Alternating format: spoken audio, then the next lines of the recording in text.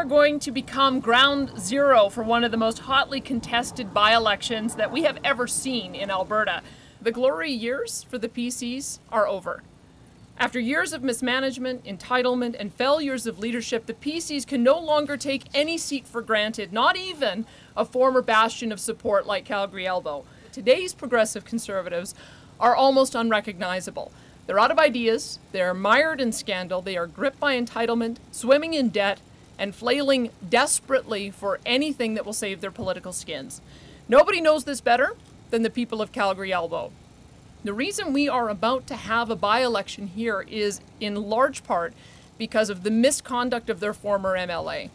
They watched as under the leadership of their elected representative, the PC government took entitlements to unprecedented heights, further cementing in Albertans' minds just how out of touch the PCs have become.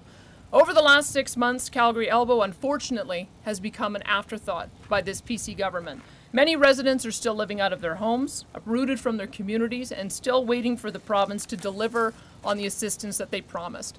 These people have been without representation. Ladies and gentlemen, it is my privilege to introduce you to the Wildrose candidate for Calgary-Elbow, the man who's going to send the PCs a message. Please welcome Colonel John Fletcher.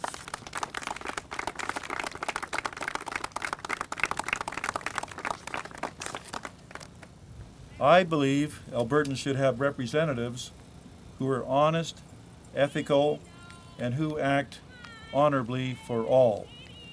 Sadly, we have not seen these values in our leaders for some time.